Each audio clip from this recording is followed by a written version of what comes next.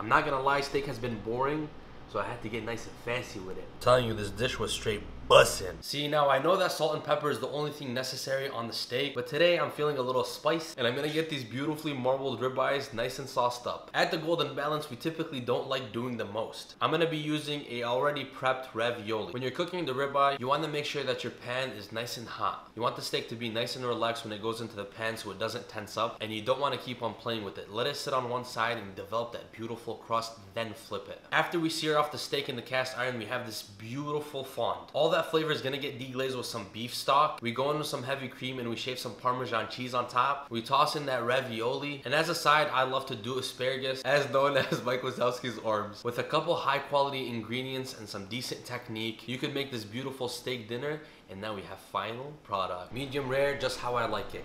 Now bismillah. Let me know how you like your steak cooked.